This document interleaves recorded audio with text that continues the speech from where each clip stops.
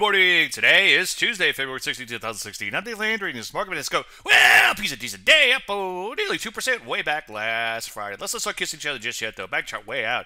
And as you can see, it looks like they're still in a whole lot of trouble. Recent downtrend so far remains intact. Yeah, they're due to bounce, and they could bounce significantly, but I wouldn't rush out and buy just because of that. Take a look at NASDAQ, looking a little bit worse in here. As you can see, pretty serious downtrend remains intact there. Also looks like a major top, so far at least, remains intact. You know the routine, though. Take things one day at a time. Take a look at the Rusty. Bit of a bounce there, too, but let's not start kissing each other there either. Back chart way out. As you can see, we're right here towards multi-year lows. Some areas begin to wake up a little bit, like metals and mining and energies, but for the most part, most areas still look like they're in trouble, and those at high levels could be in the early phases of rolling over still. There's not too many of those left. But as you can see, most areas, again, remaining in downtrend. So what do? Well, use this bounce as a chance to put on some more shorts and honor your stops on existing ones just in case. Any questions? As usual, Dave at DaveLandry.com. I'm Dave Landry, and you should market it.